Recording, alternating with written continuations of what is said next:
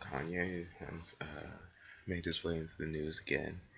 This isn't the first time in a while. It seems like almost every day he's doing something, and this all sort of started this recent bout around his presidential run, and then he kind of calmed down for a little bit, and he got divorced from Kim Kardashian, and then that just opened the floodgates.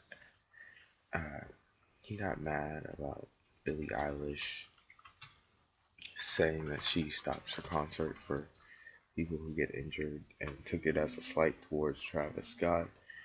And he said that he wouldn't perform at Coachella without her apology. Well, he didn't directly say that, but he more so implied it so that, like, she said that she being Billie, didn't want, mean to diss anybody. And so, yeah, and that was just the more recent stuff. Also, there was this whole debacle with uh, the fact that his daughter ended up on TikTok and didn't want his daughter being on TikTok.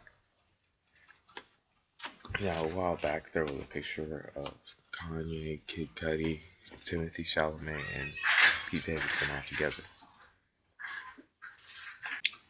But things ended up where Kanye chose to take Kid Cudi off of the album Donda 2 because he was still friends with Pete Davidson, who's dating his ex-wife now.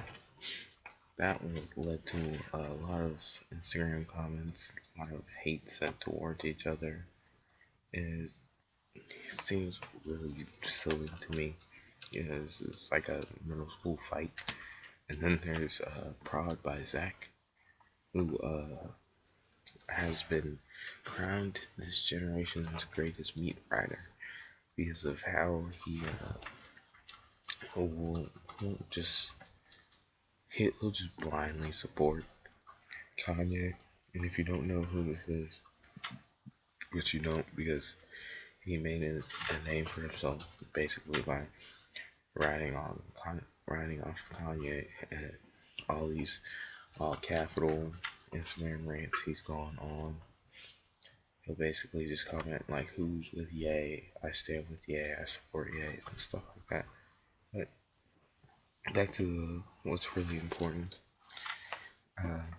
He's gone on a lot of rants recently on Instagram where he's been calling Pete Davidson Skeet, which some people have been confused by. I think I don't know what it's supposed to mean.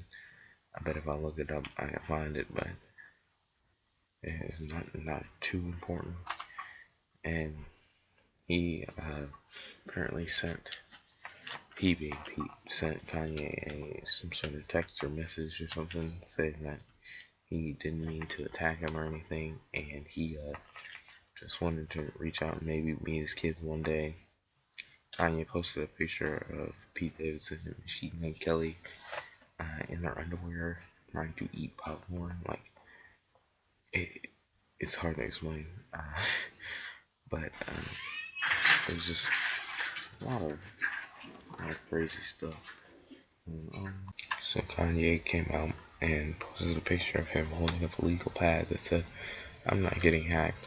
It was something that could be faked, but nobody was sitting there thinking, "Hey, Kanye might be getting hacked." People were just like, "Oh, this is something he just does," from George Bush doesn't like black people to the Taylor Swift incident to all sorts and types of things that he's done before. It seems like a thing that happens way too often for Kanye. And I don't know if it's well, it is a mental thing. He is office medicine, like Pete Davidson said way back. Go back on him. It's okay to be on medicine, and I know it. At least he says it limits his creative process. But what's more important, your relationship with your daughters. And I'm not talking about just now. I'm talking about in the future, which is something that Kanye doesn't seem to focus too much on when he's going on these rants that one day his children will see and wonder why the dad is acting a fool on Instagram for everybody to see.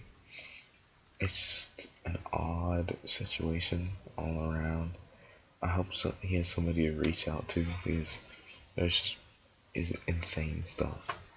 Until then, I'm Jackson Doorknob, and I'm closing the door on this video. Jeez, that's corny, but I'm gonna use it again.